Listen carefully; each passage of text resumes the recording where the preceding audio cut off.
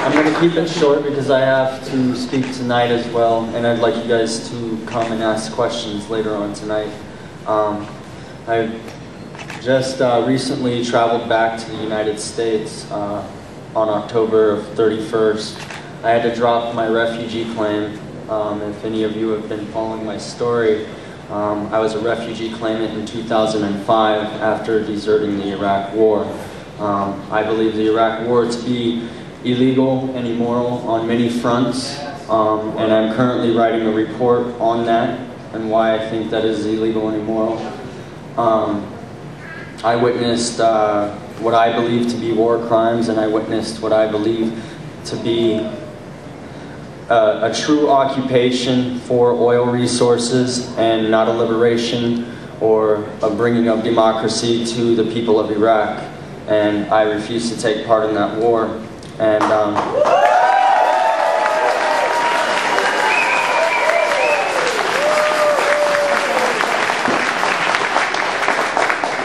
so I basically want to tell you my story about the trip to the United States. Like I said, I dropped my refugee claim, meaning I had to go into the Canadian government, CBSA, Canada Border Service Agency, sign pieces of paper saying that I was returning to my home country to receive a discharge from the United States military. I worked for 2 months just west of here in Wetaskiwin, Alberta, trying to receive a discharge from a major on Fort Knox, Major Brian Patterson, who somehow doesn't exist to the media now. When I turned myself in, I was very, very scared.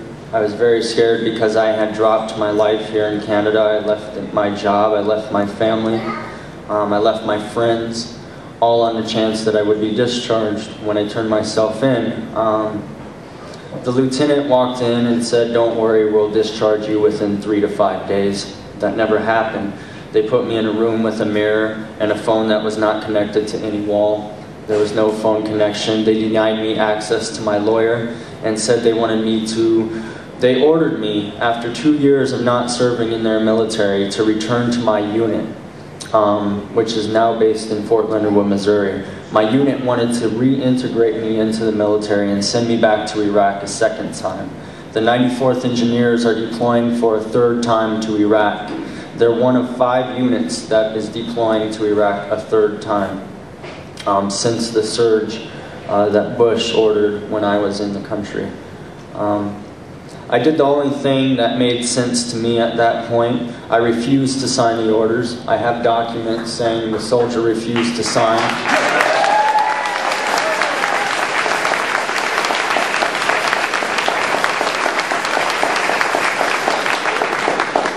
And I went AWOL a second time. I did not catch the Greyhound bus. Instead, I went out to eat and enjoyed Halloween.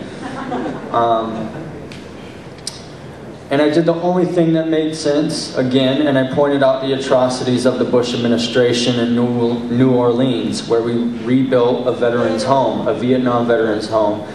And I was almost arrested in New Orleans shortly after rebuilding this home with Iraq Veterans Against the War. Anyway, I spoke at 20 different public high schools in Chicago, primarily African American and Latino communities, schools that were going to be shut down by the American government because there was no funding to them. Recruiters feed off of schools in America like this. And I did anti-recruitment work in these schools, basically pointing out to the government again that if a recruiter can walk onto a campus legally, why is there not a steel worker standing next to him? Why is there not a carpenter standing next to him? Why is there not any of these jobs?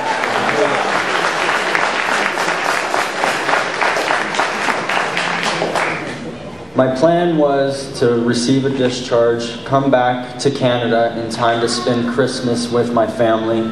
I couldn't do that. Instead, I bought my fiance a ticket back to Wetaskiwin, Alberta, so she could spend Christmas with her family. And I stayed in the United States, and I didn't know what was going to happen. I decided to come back to Canada just this January, and I can no longer apply for refugee status, even though I was only gone for 5 weeks. I know people that go on vacation for longer than 5 weeks and come back to the life that they had. So now I don't know what I'm going to do other than apply for permanent resident status, and I don't know how I'm going to be able to stay in Canada, and I really, really need your guys' help to support me in my staying in Canada. And I really want to thank all of you for being here today and for calling for the Canadian troops out of Afghanistan, especially, and calling for the United States out of Iraq. It means so much to me that you guys are doing that. And